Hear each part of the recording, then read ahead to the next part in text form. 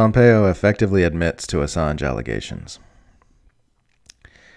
In the process of issuing another not really a denial about a Yahoo News report that the CIA plotted to kidnap, extradite, and assassinate WikiLeaks founder Julian Assange in 2017, former CIA Director Mike Pompeo said that the 30 former government officials the report was based on should all be prosecuted for speaking about classified activity inside the Central Intelligence Agency. Here are some quotes from the exchange on Pompeo's recent Megyn Kelly show appearance courtesy of Mediate. Quote, Kelly asked Pompeo about the claims. Makes for pretty good fiction, Megyn, said Pompeo. They should write such a novel.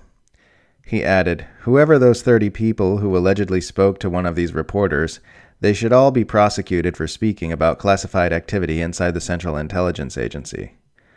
Pompeo called WikiLeaks a non-state, hostile intelligence service that is actively seeking to steal American classified information. You deny the report? Asked Kelly. There's pieces of it that are true, said Pompeo. We tried to protect American information from Julian Assange and WikiLeaks. Absolutely, yes. Did our Justice Department believe they had a valid claim which would have resulted in the extradition of Julian Assange to the United States to stand trial? Yes. I supported that effort for sure. Did we ever engage in activity that was inconsistent with U.S. law? We're not permitted by U.S. law to conduct assassinations. We never acted in a way that was inconsistent with that. End quote. Pompeo's point that we're not permitted by U.S. law to conduct assassinations is not especially convincing, considering how the Trump administration openly assassinated Iran's top military commander Qasem Soleimani in a drone strike last year, a move which Pompeo supported and defended. President Trump and those of us in his national security team are re-establishing deterrence, real deterrence, against the Islamic Republic of Iran, Pompeo gushed in support of the assassination at the time. Pompeo's pseudo-denial is, of course, further undermined by his position that the former officials who spoke to the press should all be prosecuted for speaking about classified activity inside the Central Intelligence Agency. Is it false, or is it classified activity? It can't be both.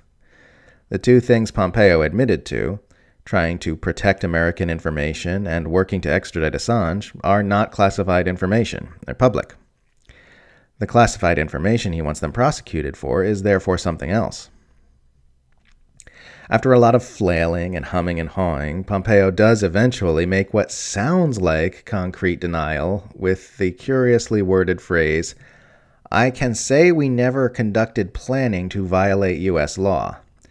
But even this wouldn't be a denial of the claims in the Yahoo News report, because the report is mostly about the intelligence community and the Trump administration trying to find legal loopholes that would allow them to nab Assange. For example, this quote from the Yahoo News article.